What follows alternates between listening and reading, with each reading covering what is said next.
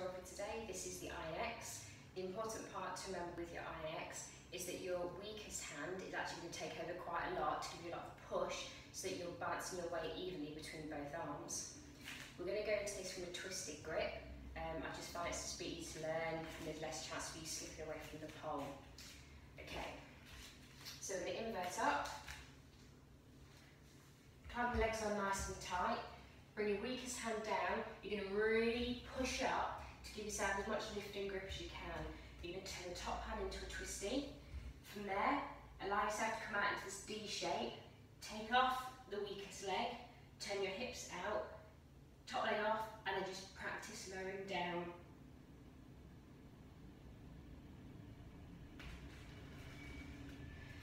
The important part with pushing on this bottom hand when you first go into it is that when you're here, you want to be able to push and lift at the same time, okay? So this is an exaggerated motion, because obviously you don't actually see that when you're in the move, but that's what you need to be doing whilst you're lowering it. Take it nice and slow, really squeeze in at the core, keep your legs nice and tense, and practice dropping down from a really wide straddle.